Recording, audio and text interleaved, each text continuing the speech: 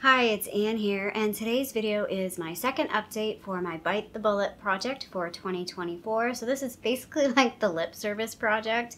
I decided not to do the lip service project because I didn't really want to do a panning project. I just wanted to work through my lipstick collection, kind of like Kat's Apocalypse series, but like smaller. So it's not really an apocalypse because I'm just focusing on like bullet style or like lipstick style products. So I'm not really looking at like my lip glosses, my liquid lipsticks, none of that stuff, just basically things that are kind of like this or like adjacent to that. So I worked out in my collection that it would take me, I'd have about 4 to 5 per month to get through my whole collection. I've missed an update. I've added lip products, so we're gonna be a little behind. We probably won't finish this project the end of this calendar year. If we do, great. Like if I can squish in a few, awesome. If we don't, it's fine too. I have not been weighing these items. I have not been marking usage. I've just been playing with them and like gathering thoughts about them. And the goal for me is to try and eliminate one of the 4 or put one on the chopping block so that by the end of the year I can maybe eliminate that. If I can eliminate it, awesome. If I eliminate more than one, that's awesome. Because I am trying to like whittle down my bullet lipstick collection to colors and shades that I want to wear and products that I want to wear. But I love lip products and I love to play with them, so it is really hard for me to limit them. So yeah, if I can knock 1 out of 4 entirely or put at least 1 on a chopping block, that is the goal for each month. So I'm kind of doing this retrospectively. I'm not introducing like each month what I'm picking for the next month. I'm just picking stuff kind of at random a little bit and then coming to you guys after I've been playing with these items and explaining what I picked, why I picked, what I think, all that kind of stuff. I am trying to balance it between like color and like nudes, or like trying to do a bit of strategy on what I'm picking. Again, trying to pick stuff that's sort of seasonally appropriate so I feel better about using it instead of it being like a random like Russian roulette kind of thing. So we're going to start off with the lippie stick. So again, this isn't quite a bullet lipstick. That's my Foster right there. He's just yawning. This is not really a bullet lipstick, but it's kind of a bullet lipstick, so that's why we're including it. This is in the shade Parker. This is actually newish to me, but it is like a classic shade. I'm gonna skitch over so I can put like video on this side of what these look like on, and I'm doing like hand swatches as well. So yeah, this is like a very popular OG shade from ColourPop. I get it. It leans on the very edge of nudes for me. I do have some nudes that are nuder than this, but this is a nude that I'm comfortable with like at any time, like throwing it on. I think I've even had it on a couple of videos this past month because it's a very neutral type color for me. It goes with a lot of different looks. It is a matte, I think. I think they describe it as a matte. Yeah, it is matte, but it's not matte. It's just not shiny, if that makes sense. And it's maybe, I would say, an edge lower than a satin. Like it doesn't have a satin finish, but it's definitely not a true matte. It's just not like, there's no real shine to it. So yeah, I really enjoyed using this one. It was one that I, kind of grabbed quite a bit. I would say out of all of the products, it's the one I use the most. These items though, like it's still right at the top of the container. There's so much product in these. I'm afraid to turn it up because I don't want to like ruin it, but like that's not even all the way up. Like there's a lot of product in these, and like I have yet to, I think I've finished 1 lippie stick, and that was in a project pan, and it took like a lot of effort to do that. So yeah, I'm definitely keeping that one. The next item I picked is because when I was looking at the what to pick, when I swatched these two, I was like, oh, they're kind of similar, so let's see what they're like against each other, because they're similar but different. This is the Lady Bold lipstick in I'm Thriving. So to be frank, I am mostly keeping this because this is like, to me, kind of a luxury item. So it's got like the magnetic closure. If I was being ruthless, I would declutter this because I feel like it's similar enough to Parker that I could declutter it. But because it's kind of expensive and because it's different, and I do kind of like using it because it feels fancy. And again, it's kind of a bit of a sunk fallacy with this one. I don't want to give it up because of that. I like the color of this. I like the way it applies. I like the packaging. I love everything about it. My one con with this product is it's pretty thick and it can get kind of funny. So sometimes when I put it on, it can get like, I don't know how to explain it, but piecey on my lip. So I can see like my lip color showing through, which ends up being like, it's different tones, so it looks weird.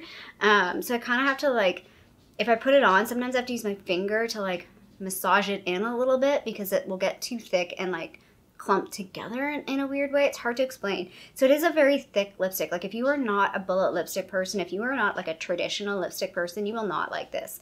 It is also a matte style lipstick. So again, kind of like the Parker, it's not matte, but it's definitely more on a matte side. I don't know if that's what it's advertised as, but it does have more of a matte. Excuse me, sir. Hold on a minute. Somebody has absconded with some of my laundry.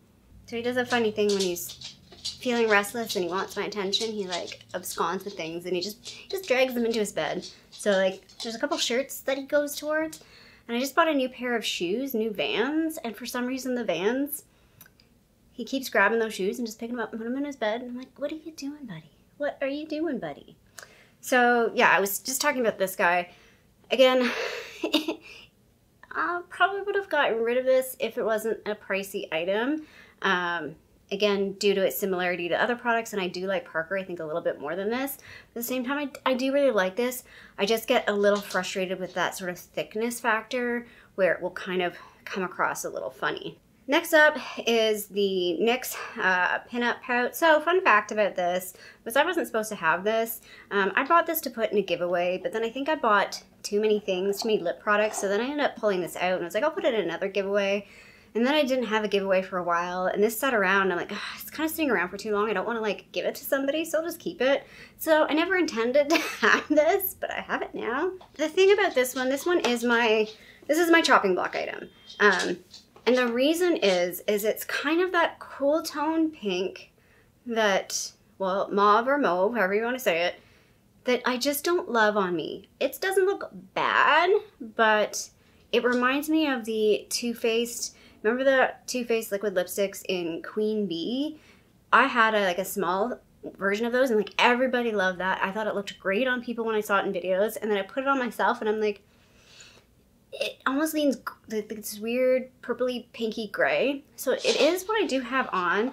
I was trying to like play with it with other stuff, so I'm wearing it with this. I do like it a little bit with like other things. So this made it a little bit more purpley, which I kind of liked. But this was that lipstick, and I've talked about this in some other videos where it was like I do my face, get everything ready, and I'm like, I'm wearing maybe more of a cool tone look. Like my eyeshadow is pretty cool tone, so let's go with more of a cool tone lipstick. And I put this on, and I'm like, no. That doesn't work. It doesn't work at all. It's kind of ruined the look. I don't like it. So like it's not bad, but I don't know. I just haven't enjoyed wearing this. And I was like, well, maybe it's like seasonality because it's kind of a bit of a brighter pink on its own. But it's like if any time of the year I would wear this, it would be springtime.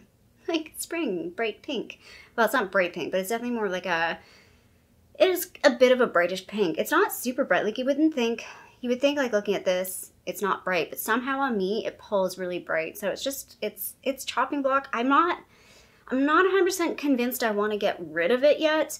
And this is gonna go back to me like it's a unique shade. There are times where I'm like, okay, I liked it. Like it worked. It worked with the look I was going for. I didn't hate it, but I just don't know if I see myself wearing this enough to justify keeping it. Like as much as I struggle with this one, I put this on a lot. I just like fight with it, but I like the color and I do like it. It was more like I'd put it on and I'd just take it off again. I'm like, no, that didn't work. So that's the chopping block. I'm just not fully committed to decluttering it yet. I can't, I'm not ready. I'm not ready on that one. Maybe by the end of the year and we'll see what's kind of left over. But yeah, not ready. And then the last item, this was kind of maybe, but this one's one that I always want to maybe, I shouldn't say maybe, this is one I want to pan. So this is, I don't remember the line. I think there was like the L'Oreal Riche something or other. It was Color Riche. Hoping these were going to be a dupe for the Revlon. It's not a dupe. Some people were saying them when these were popular. I don't know if you can get these anymore. I ended up, of course, buying this ridiculously bright pink shade because it was the one on sale. And it's like, just because I wanted to try the formula, I wanted to try it. A lot of people were raving about it at the time. And yeah, I've talked about this, or I'm just like, the lid is so dirty on this. Why is it like that? I made such a mess. This one is like, it is pretty bright pink. Like, I'm not gonna lie, it's a little in your face. It's maybe more of a summer pink, maybe a little too much for spring. I did end up, like, I would wear it, but then I would sort of blot it down a little bit because it was a little too much if I, like, really went over with it. But it feels nice on. I do like the shine of it. I can mix it with, like, another lip liner, so, like, a deeper lip liner, and it kind of pulls it down a little. And like I said, it's something that I feel like I could pan, so I do want to try putting this in a project to see, you know, I maybe not finish it, but get some progress on this. So this might show up again. If this doesn't get finished, or not finished, if this doesn't get into a panning project by next year, then I've got to let it go, because I think it's time. I think it's like, you know, it's had many opportunities, and it's like, you know, how many chances are you going to give it? But I do like it. I wish I had have bought this in a shade that would have been a bit more suited to me, like not this bright color, because if it had been a color that I liked a bit more, I probably would have flown through it for sure. So those were my 4 picks. I will put up a picture of the 4 shades side by side, particularly so you can see Parker and the Lady Bold lipstick in I'm Thriving side by side. So it's like, if you have one, you don't need the other, in my opinion. Especially like if you have the ColourPop one, it's way more affordable than the Too Faced one. Although the Too Faced one shows up at Winners and Marshalls, and I got it, I think that's where, no, I bought it, I actually did buy this like full price, I think. Can't remember now, but I've also seen it at the, what do you call it, the cosmetic store as well. So you can always buy this one on sale. Like, don't pay full price for that guy if you're looking at that lipstick. There are some other shades in that line, and I'm kind of like, man, I kind of wish I tried a few other shades, but that was my favorite shade out of everything that I looked at for those. So I'm glad I have it, but I'm not sure, again, knowing the formula now, I'm not sure I would buy another lipstick in that series now that I've really gotten to know the formula, now that I've really played with it and really see how it works for me. But yeah, so that's my little update for my Bite the Bullet project. Again, kind of behind on things, but hopefully we've, you know, got back on track. I've already picked my next picks. I've already started playing with my next picks. So I need to just figure out the timing of this video. I think I'm going to try and post it on the 15th because I have Partners in Cream on the 10th. This goes on the 15th, and then Deca Panning on the 20th. At least I've got a good range there that's not too stressful for me. Again, trying to figure out balance of what I can do right now in terms of filming. I'm trying to get back into it because I do miss it, but it's a bit of a challenge. And there's going to be a couple things coming up soon that's going to make it hard again, but we're going to try. We're going to do our best. Yeah, anyway, again, starting to tangent. So when that happens, when I start rambling, that means it's time to wrap up the video. So if you like this video, feel free to give a little thumbs up down below. And if you haven't already, I would love it if you subscribe to my channel here in Toronto, Canada. I hope you're doing well, and I'll see you sometime soon. Bye.